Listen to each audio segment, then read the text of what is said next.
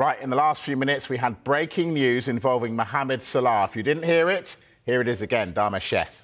Yeah, you remember last week the Egyptian Football Federation said that he would miss 2 games after he was substituted with what was described as a strain in his posterior muscle in that 2-2 draw with Ghana just before half-time. Well, it might be worse than that, actually, because Mohamed Salah's agent, Ramy Abbas, has just posted this on X. He said Mohamed's injury is more serious than first thought, and he will be out for 21 to 28 days, not just for 2 games. His best chance of participating in the current AFCON is by undergoing intensive rehab in the UK and rejoining the team as soon as he is fit. Now, we have contacted Liverpool for a response to Salah's agent's post on X, and we're awaiting a response to see if they can back up the prognosis that Ramy Abbas has given on his client, Mohamed Salah. Yeah, that's big news. Jody,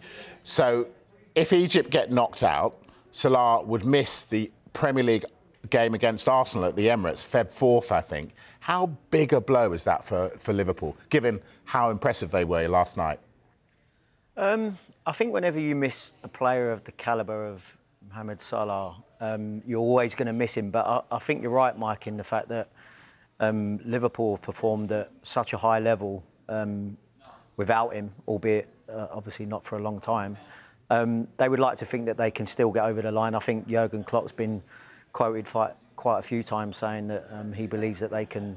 They've dealt with it before, whether it be injury or whether him going off again to another tournament. But you'd always want your best players available, and obviously Mo Salah comes under that category. So I think it will be a huge miss, but you have to say at the moment, Liverpool as a whole and a squad are performing at a really high level. And isn't that the point, Mark? I mean, of all clubs, given Liverpool's firepower, they, better than anyone, could probably cope with missing one of the world's best strikers. Well, I was at the Vitality yesterday to watch the game against Bournemouth, and you'd almost say that the scoreline flattered Liverpool a little bit, particularly in that first half. They weren't as effective, but there was a tweak from Jurgen Klopp, and he has got that strength in depth when it comes to the front three, and they can move into different positions, and that's exactly what he did. Moved Nunez, moved Jota, and that created some gaps, and then, of course, they exploited it in the second half. And you'd have to say, on the back of that performance, they look like a side that could cope without Mo Salah. The problem that they've got is that that was against the Bournemouth side, who are in the bottom half of the table. And when they start going toe-to-toe with some of the best teams in the Premier League, that's when they're going to really need that quality and that instinct and that natural ability and that X-factor that he brings. Because if they want to go on and win the title, they cannot afford to drop too many points, because we know that Manchester City will get stronger.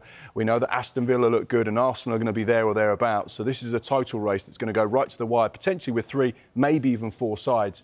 And Liverpool, whilst they're very much in the mix, this is an interesting development that could really impact the title, because if he can get back, we know that potentially now he won't play for Egypt. That could be massive for Jurgen Klopp. Don't forget, though, Bournemouth, one of the form teams in the Premier League. That was some result.